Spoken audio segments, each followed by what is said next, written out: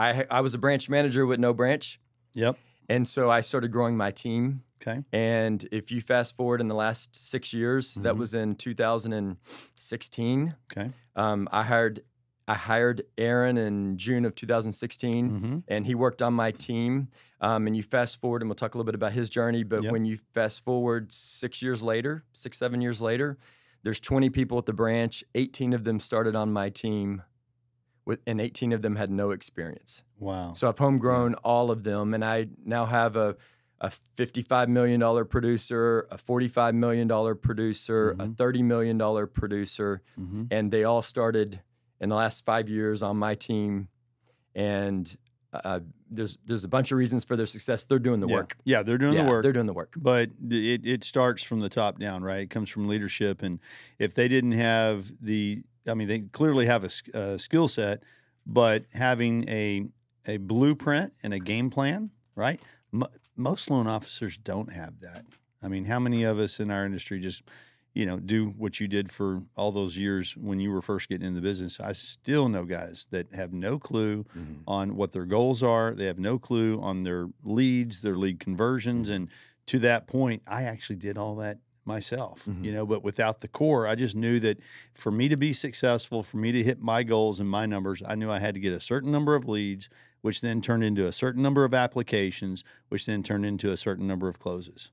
And then you just work backwards from there. And it sounds like once you recognize that and then decided to take on a branch and then start to take on a leadership role, it's clear to me that that was priority number one for you, for your team. Yeah, I want to always remember and not lose sight of my top 3 job duties, right? And I think sometimes we can lose sight of that. And I always remember that number 1, my job is to generate leads. No one else can have their job if I don't generate leads. Right? And then number 2, I have to convert those leads. Okay. And then number 3, I get to grow and develop a team, a branch, manage the team, manage the branch. But first and foremost, I got to be a salesman to generate leads. And I have yourself.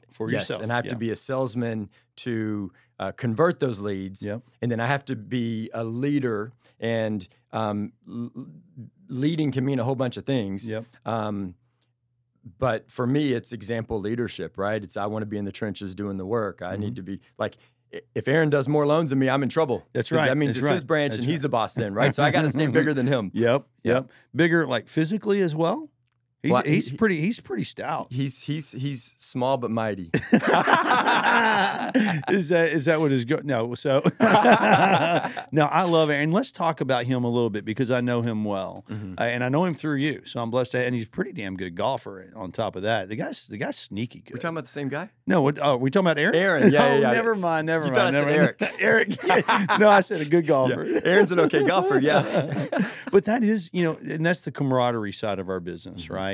Is that when you do get to go out with someone and get to know them outside of the office, and then you find out, hey, this cat's a pretty cool guy or cool gal.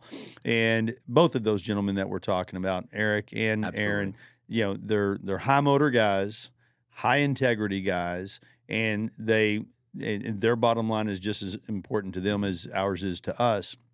So is he on the core? I would imagine that he has been, or is he? Yeah, so he is coached by another core coach, one of my buddies, that him and I do just a swap. So I coach his LOs. And so Aaron has been core coached, core style for the last 4 years. And it's not a wonder why he's grown 30% every year. He's growing his business in a down year. For sure. Yeah. Wow. Well, he's not like you and me, been around for 20 years with all those past clients to refi, and we lean on, the refis, whereas he had to go out and continue to grow his purchase business. Super proud of him for doing that, growing in a, last year's best year ever in a down year. And what was he at? Was he at 55 last year? I'm trying to remember where he... Yeah, he's around 50 million. 55 million. And then his unit average, is he like in that 300,000 to 400,000 range? He's probably just under 400,000. That's right. Okay. So he had some 25 closings in a month, a couple big months in the last year. And is he right at 30? How old is he now? Yeah, he's in his late 30s. Is he in his late 30s? He looks like he's 25. He looks like he's 25. Yeah. He's hot. Hey, did I say that? Oh, God, I was just thinking it, but he is.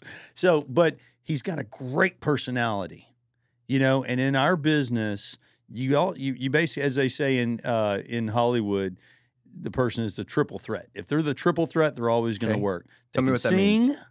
They can sing, they can act, and they can dance. Okay? And in this industry, if you can be a triple threat, however you correlate that, right? It's having a great personality and having fun, building relationships, right? It's having some level of intelligence and understanding numbers. Technical knowledge. Sure. And then the third thing is you got to work. Yeah. You got to get in and, you have to be driven, right?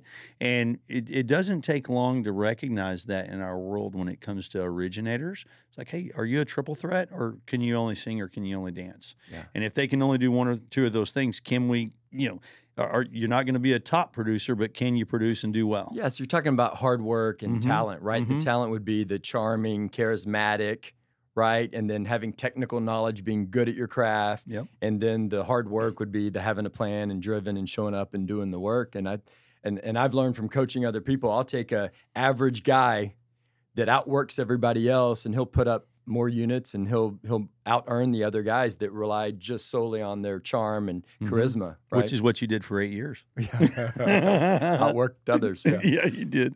So let's talk about your team, right? And let's go even deeper with your processing team and the team members that you have at your branch, because at the end of the day, they're the bread and butter, right? They're your backbone.